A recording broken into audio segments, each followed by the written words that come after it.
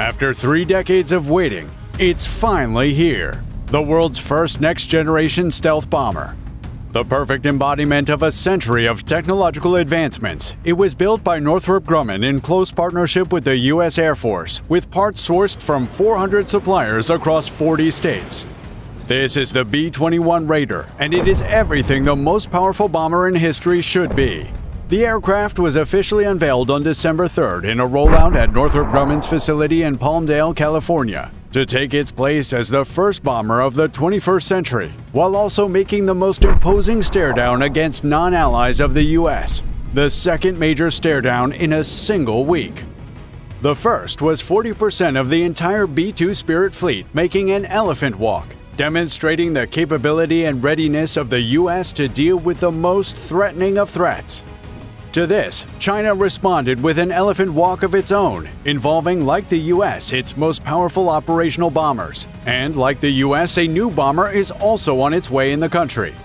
All of these could only signify the heat-up of a power-shifting bomber's race.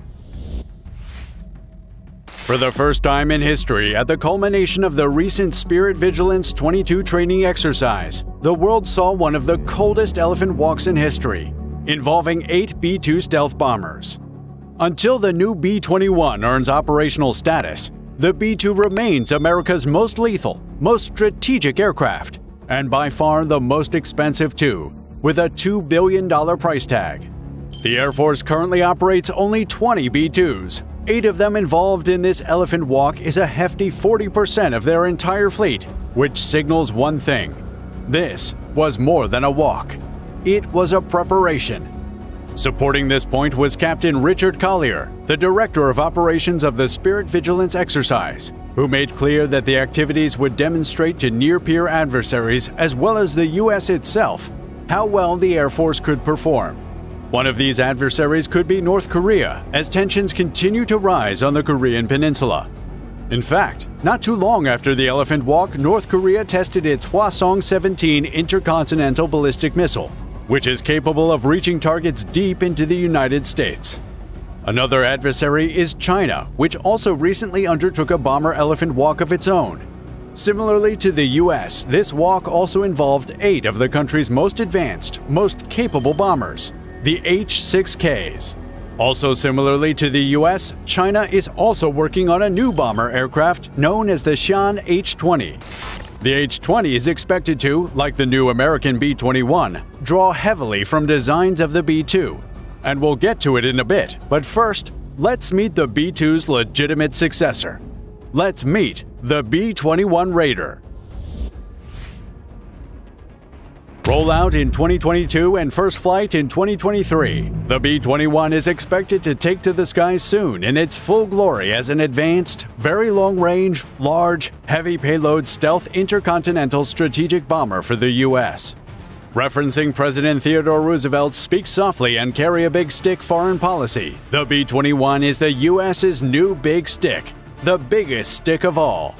It will be a multifunctional aircraft that can perform a wide array of tasks, including reconnaissance and surveillance where it gathers valuable intel, battle management where it interacts with and connects allies across multiple domains, and as a 6th-generation global precision attack platform where it combines stealth, payload, and long-range strike to deliver America's most powerful weapons to the most critical targets on the most important missions.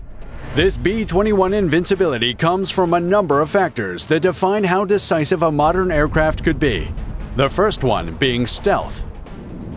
Drawing from 5 decades of advancements in low observable technology, the B-21 will be built from the ground up as a stealth aircraft.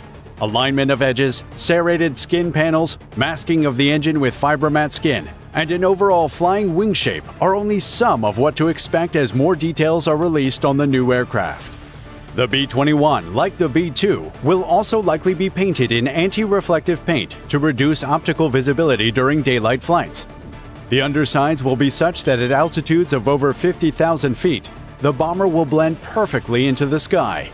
To ensure it continues to blend with the sky at whatever time, an upward-facing light sensor will be on board the B-21 to alert the pilot to increase or reduce altitude to match the changing illuminance of the sky. All of these combine to have an invisible bomber that not even the best air defense systems could spot as it cruises overhead. Avionics. To make the B-21 more effective than previous bombers, the aircraft will feature many advanced and modern avionics systems that form a single integrated system. Some of these unit systems include a multi-mode radar, a fully digital navigation system integrated with terrain-following radar and GPS guidance, an astro-inertial navigation system to navigate using orbiting bodies in space, an ASA radar, an electronic warfare system, a distributed aperture system, an electro-optical targeting system, among others. Link 16 and a high-frequency satellite link are used for battlefield communications, and a defense management system to inform the flight crew of possible threats and allow changes to the auto-router's mission planning information while in flight, so it can receive new data quickly to plan a route that minimizes exposure to the discovered dangers for members of the fleet.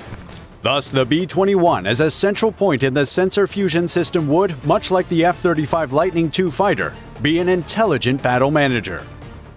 Armament.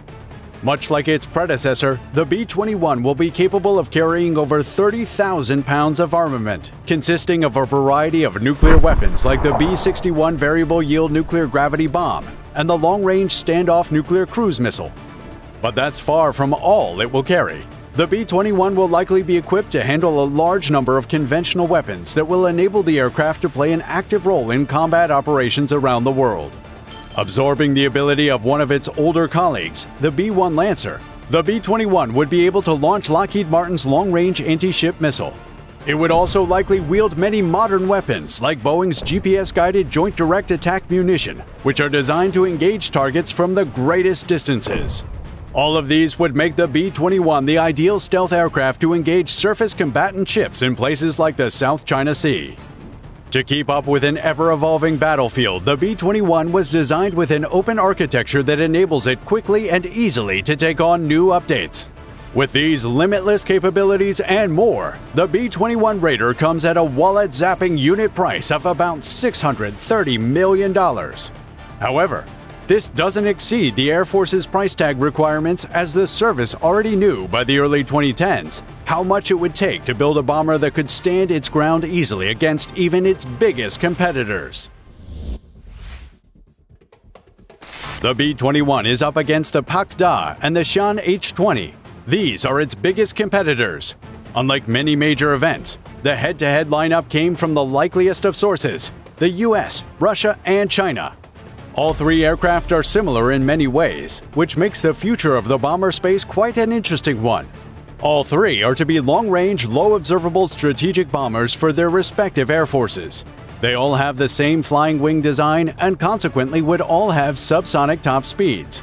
All three are expected to be armed with heavy payloads of cruise missiles, hypersonic missiles, precision conventional and nuclear bombs, and also wield the most advanced electronic warfare and stealth technologies their countries could offer. However, if decades of history are anything to go by, Russia hardly prioritizes stealth over artillery, and so the Pak-Da will likely be significantly less stealthy than the B-21 and H-20. It would, however, hold the most weapons though, up to 80,000 pounds, a stark contrast to the confirmed 30,000 plus pounds of the B-21 and the currently unstated 1,000 pounds of the H-20. It is worth noting, though, that the US has far greater experience in stealth and in developing bombers. Therefore, in a conversation of stealth bombers, it will probably take the lead. In terms of timelines, it already has, as the B-21 is currently the only one of the three to have been unveiled, and soon to join its predecessors in service as the second flying wing bomber of the US Air Force. But what would be of the first, the B-2 Spirit? After 13 years of development, the B-21 is expected to enter service by 2027. It will become a key component of America's strategic bomber force and work alongside upgraded B-52 bombers. With time, it will replace the supersonic B-1 Lancer and its sibling, the B-2 Spirit, as it brings an end to the over 3 decades of bomber dominance that has accompanied the B-2 Spirit. A stellar career which the B-21 must now live up to. The Air Force is optimistic, though. The service is leaning towards buying as many as 100 B-21s and possibly going as high as 145 units. multiple times larger than their fleet of B-2s ever was. So the new formation is set, and the future American top-of-the-line bomber is none other than the just unveiled, highly advanced B-21 Raider. And surely if the bomber could make requests, it would ask that its reign be peaceful, that its hangars be air-conditioned, and that you subscribe to this channel and give this video a like. So do so now, in the name of the B-21 Raider. Thanks for watching.